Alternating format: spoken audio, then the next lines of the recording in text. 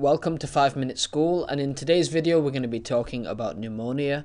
So the diagnosis of pneumonia is done with an X-ray. So this X-ray is going to show the infiltration in the affected area with a white shadow. So you can see from the diagram on the right we have a lung which is infected with pneumonia, and you can see the infected region by this white shadow, and the white shadows are going to show the inflammatory alveolar processes. The gram staining of the sputum from the cough is going to be used to distinguish whether the infection is bacterial, viral, gram positive or gram negative. So a sample is taken from the patient by telling them to cough deeply from the lungs, and then that is analysed further to see what is causing the infection.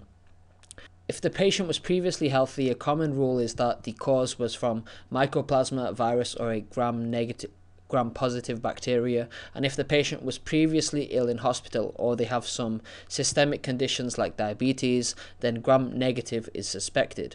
So we combine this by checking a blood sample. So if the white blood cell count is 15,000 micrograms per liter, then that is a sign of acute pneumonia, and the symptoms as well will be cough, fever, chills and rales.